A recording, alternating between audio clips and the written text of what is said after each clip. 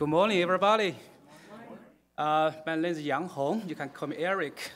This is my 10th year at OU. After my tenure at California and NASA Goddard, I'm so excited to talk about the hydrology and the water security program at OU. I will cover some water education, research, and outreach. Well, the goal of hydrology water security program at OU is to capitalize and pursue excellence. OU's water education, research, and outreach. I will talk about the first component of this program, it's education. So we started the online master program. This online master program is jointly sponsored and also a partnership between 4 departments, the School of Civil Engineering and Environmental Science, which is my academic home, and the School of Meteorology, the Department of Geography and Environmental Sustainability, and also the School of Geology and Geophysics. They are coming from 3 different colleges, and we have 2 tracks. One is hydrology, more technical track. The other one is water security track, more into water policy, water law, water economics, and water sustainabilities. So this online program is 32 credit hour, designed to be finished in 21 months, while they can still work full-time jobs. So it's for full-time job employee in many places, not on campus or ground-based program. And this program provides interdisciplinary lens to issues related to water and water securities. And students with different background, from Bachelor of Science, even Bachelor of Arts, and hydrology, engineer, geology, computer science, physics, environmental science, and many. We have students from political science background, so this is a very interdisciplinary programs. And again, a student can pursue 2 different degree track option.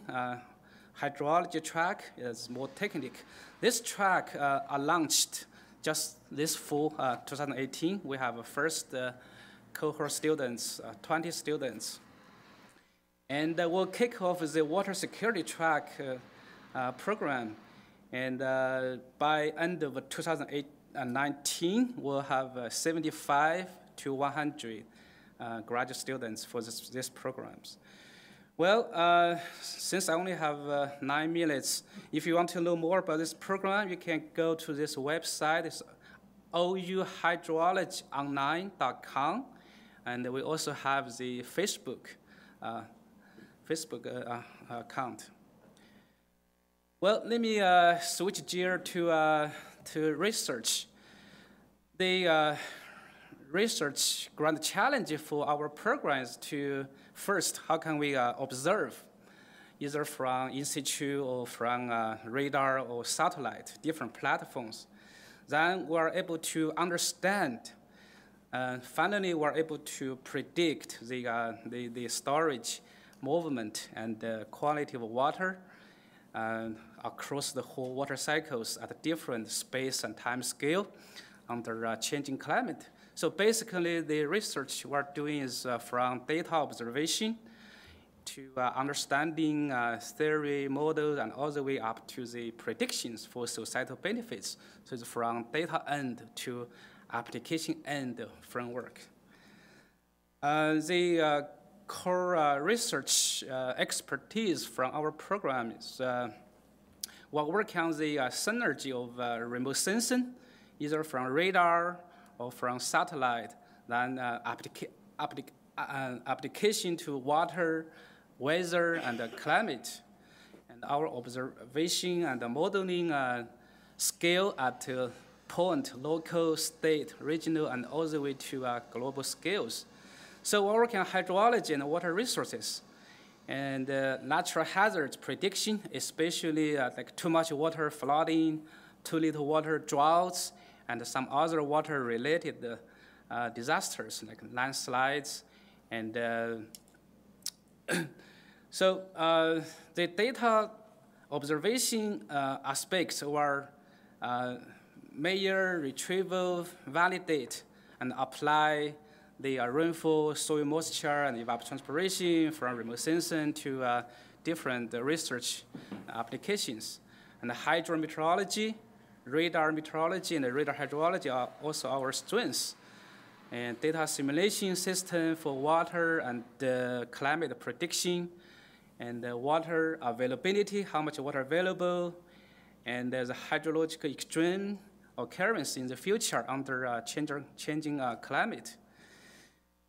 Well, there are just a few projects undergoing from our program, the National Science Foundation PIRE, which is a 5 million project, timing water in Africa, interdisciplinary approach to improve the human security in a water-dependent emerging region. And funded by NASA and USAID, we're working on communication and forecasting water-related hazards in Africa, and develop improved prediction of inland flooding systems. Those projects, I will just give a few examples.